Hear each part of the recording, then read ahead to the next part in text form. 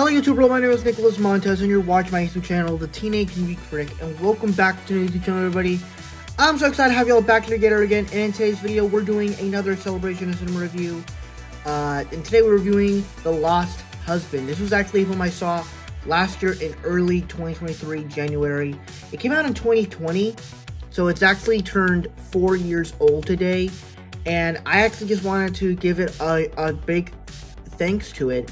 Because I never saw this one until a year ago, so let's go and get started reviewing The Lost Husband.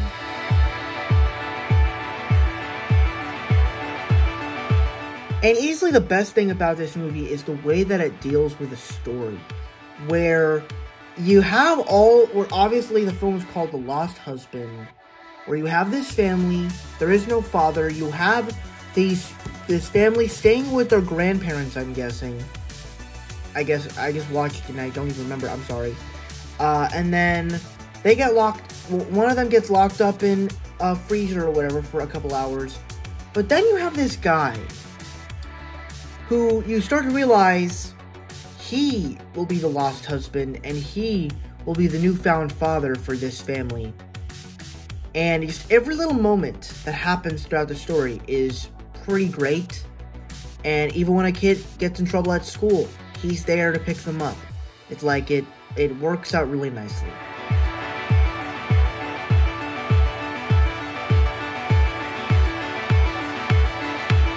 Another good thing about this movie are, of course, the performances. I think every actor in this movie is pretty good, especially the new husband guy and the wife and the grandparents. They were all really good.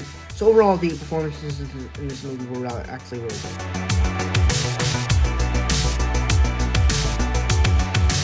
And the final thing we'll talk about here is really just the emotions that this movie has, where it can be emotional, but it can also bring a smile to your eye, to your face.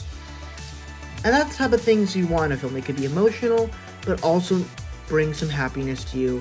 And that's what I personally liked about it. And that is my review for The Lost Husband. Thank you guys for watching. I really hope you enjoyed. Don't forget to like, comment, and subscribe. And I'll see you guys in the next video. Bye-bye.